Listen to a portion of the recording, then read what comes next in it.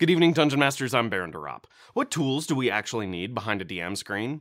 After playing D&D and other tabletop role-playing games for over a quarter century, I find myself returning to the same tools over and over. DM screens are great for putting up sticky note reminders for tools you always forget, sure, like spell concentration checks, but most usefully, you'll need prompts that help you generate gaming ideas to keep your session moving quickly in a pinch. In a perfect world, you'll have all the tools you need to generate as much as an entire adventure with just a few dice roll prompts. There'll be links to everything I mentioned in this video in the description below. Every Dungeon Master needs off-the-cuff NPCs, and obviously needs those NPCs far more than the plot's main antagonists. That being said, it's also not worth the mental effort to dream up your new NPC on your own every time the party walks into a different tavern. So what we need is an NPC generator to make interesting people quickly and painlessly. One of the best NPC generators I've seen is in the RPG rule set Knave by Ben Milton of Questing Beast. Page 2 of Knave's extremely terse and hackable rules has just shy of a dozen D20 tables with interesting character quirks, physical appearances, personal biases, and interesting beliefs to randomly roll on. These 11 tables will inform you of what an NPC looks like, how they talk, their deepest character flaw, a prior profession, and more, all just by rolling a handful of D20s. The only thing I'd ask Ben to add is a handful of random NPC name generator tables as well, but you can copy one out of the back of the Mouse Raider rule set in a pinch.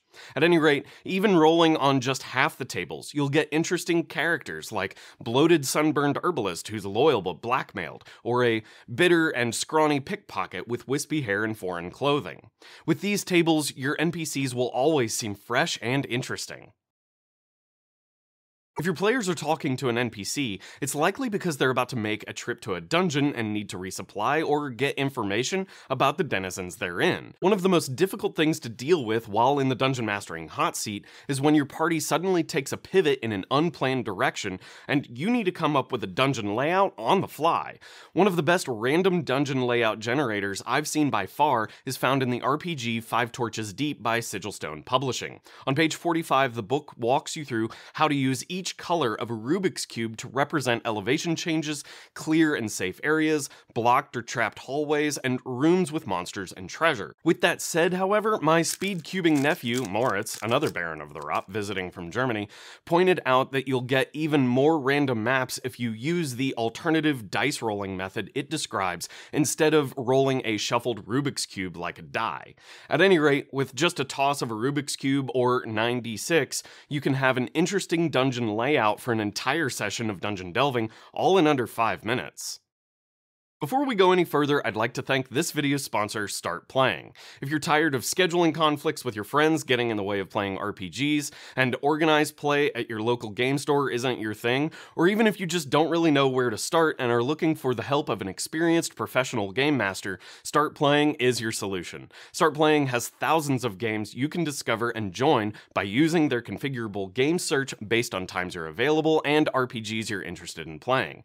Instead of digging through hundreds of Reddit posts, Discord chats, or forums to find a group, you can get access to professional game masters who offer all kinds of games, be it a one-shot or a long-term campaign. You can even search for game masters who use virtual tabletops like Roll20, Foundry, or Owlbear Rodeo. StartPlaying also handles all payment processing and keeps the transactions safe and secure. Join the 20,000 people already using StartPlaying by clicking the link in the description and start playing today.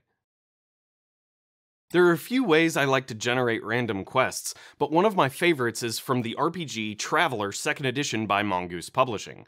While Traveler is a hard sci-fi RPG, the tables for rolling up a random quest giver and the problems they need solved are very easily adapted to fantasy settings. These D66 tables have more possible results than a D20, and rolling on the 3 patron mission tables together gives you some really interesting and surprising quest ideas. Alternatively, I have an entire entire video about this, by the way. I love rolling 2 random encounters from any biome-based D&D encounter table, smashing them together, and thinking through how the 2 encounters would come into conflict. You know you've done it right when the 2 encounters are stuck in a no-win scenario.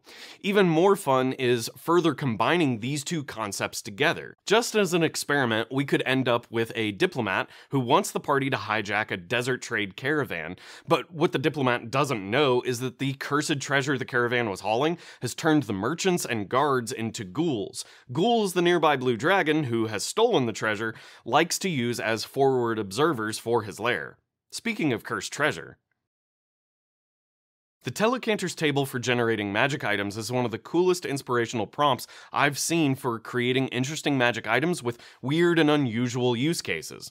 It's always fun to watch players tinker with oddball magic items you've homebrewed on the fly, only for the players to find the perfect use case for it 3 sessions later.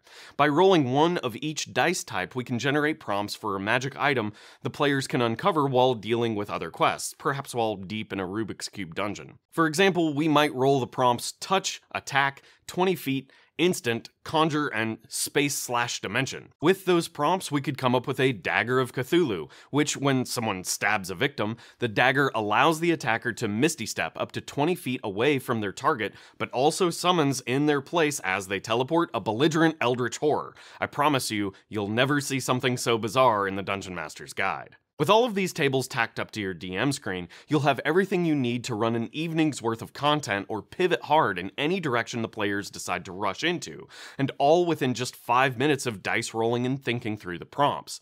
In the description below, you'll find links to all the stuff I've mentioned in this video. Check them all out. Each of them have phenomenal ideas beyond what I've mentioned here, which can radically improve your games. If you'd like to help me make more content like this in the future, please consider supporting me on Patreon or becoming a channel member. Thanks for watching, Dungeon Masters, and until next time, good night.